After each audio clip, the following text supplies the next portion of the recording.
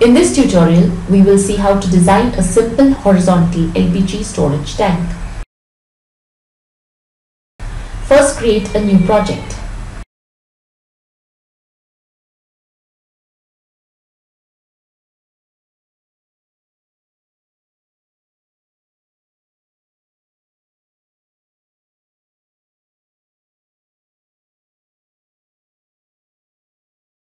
You can also open an existing project which you have created and stored, and thereafter add this LPG storage tank to the same. First, open the project. Click on the project bar in the Project Explorer to make it the currently selected one. Select the submenu option Pressure Vessel available inside the top menu, Equipment. Enter and select the appropriate equipment details. Please ensure that you select the appropriate code, service, front end type, rear end type and support. Click on the dialogs button OK. The equipment will be added to the currently selected project in the Project Explorer with the equipment named LPG Storage Tank. If it isn't visible in the Project Explorer, then click on the project bar to expand the tree. You can see that under the entry LPG Storage Tank, a tree list is generated wherein various details for the equipment can be seen, defined and/or updated. Before we move on further, it is important to understand the contents of the various parts of the equipment tree in the Project Explorer. In case you haven't seen the earlier tutorials in this series, we suggest you visit them before you continue with this tutorial. Click on the entry LPG Storage Tank, which by itself is a major definition entry, wherein the major configurational details or the dimensional details are defined. Let us update the contents in the Properties window to reflect the appropriate tank dimensions. The next step is to input design data information. For this, locate the tree entry design data and then the shell design data entry in it. A simple pressure vessel like this one has only shell design data. A pressure chamber's design information contains sub-entries for entering pressure and temperature for operating, design, hydrotest conditions. Please note that the pressure units are kgf per square millimeter gauge.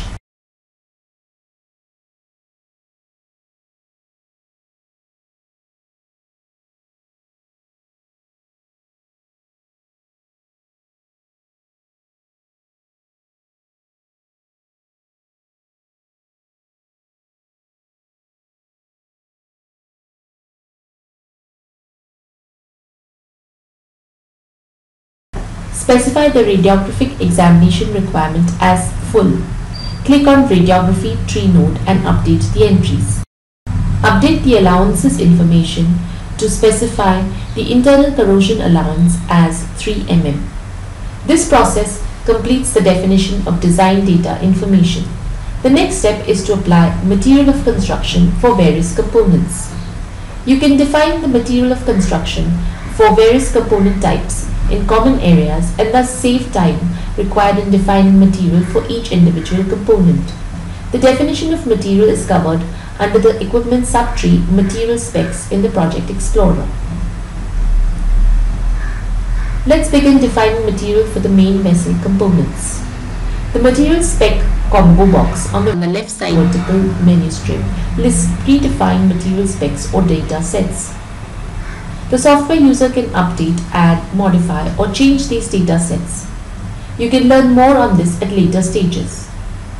The next step is to define the material for nozzles or the vessel connections. This completes the material definitions. By following the entire above process, we have defined the equipment configuration, its overall dimensions, design data like pressures, temperatures, etc. under various conditions, radiography, corrosion allowances, etc. and have defined material for the various components. While following the above procedure, you may have noticed that you have done minimum definitions or entered minimum inputs.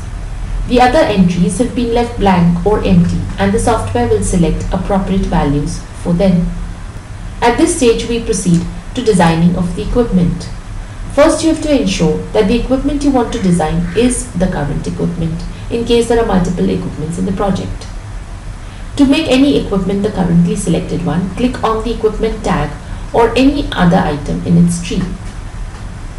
Now select the submenu Design Equipment in the top menu Design Model to begin design of the equipment. The next logical step is to see the design output. Proceed to see the design output for the left side dished end front. For this, select submenu option Code Reports from the top menu Create Reports. The design output is displayed in an area called Output Window, which is a tabbed page. The top of each output window has tab entries, and on clicking each tab, you can see the output for that particular design condition. Click on the main shell object and generate the report for it by selecting the submenu Code Report from the top menu Create Report. This will display design report for the main shell object. You can use the right side scroll bar in the output window to scroll the report. Next, click on the wind load definition object marked Wind IS 87587 and generate the report for it by selecting the submenu Code Report from the top menu Create Report. This design report shows wind load calculations. Similarly, you can click on Seismic IS 189302 object and generate the output report.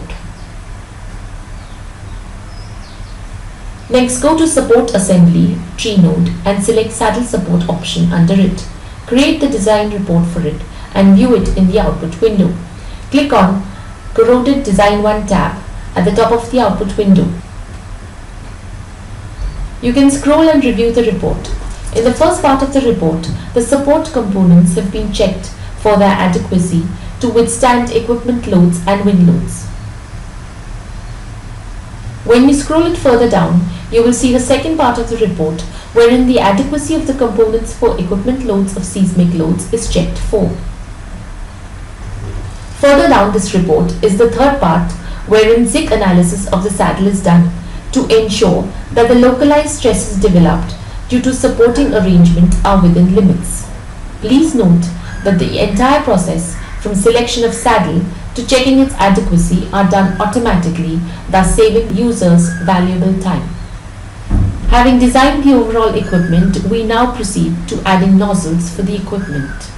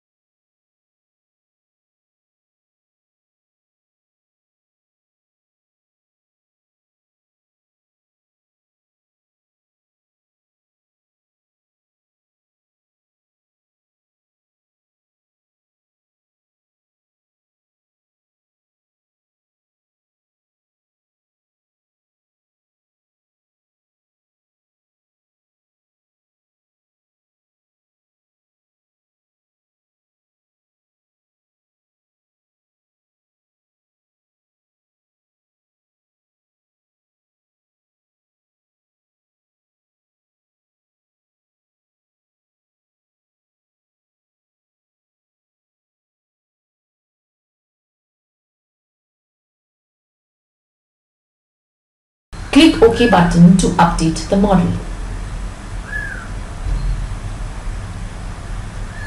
Select the submenu Design Equipment in the top menu Design Model to redesign the equipment. You can click on any item object in the equipment and see its design by selecting submenu Code Report from the top menu Create Report. Don't forget to see the report for pad type manhole nozzle marked NO3 and its cover design. Now to see the best feature of the software, click on LPG Storage Tank entry in the equipment tree in the Project Explorer. Change the dimensions of the equipment as shown here. Redesign the equipment. The entire equipment, including the shell, dished end, supports, lifting lugs are rescaled, and the effect of this change is also reflected in the nozzle neck and reinforcement calculations. This completes the tutorial. Hope you enjoy the intelligent features of our software CademPVD. For software inquiry, email us at cadem@vsnl.com. You can download a trial version of our software from our website www.cadem.in. You can subscribe to our YouTube channel www.youtube.com/CADEM channel. You can also follow us on www.facebook.com/CADEM India and www.linkedin.com/company/CADEM.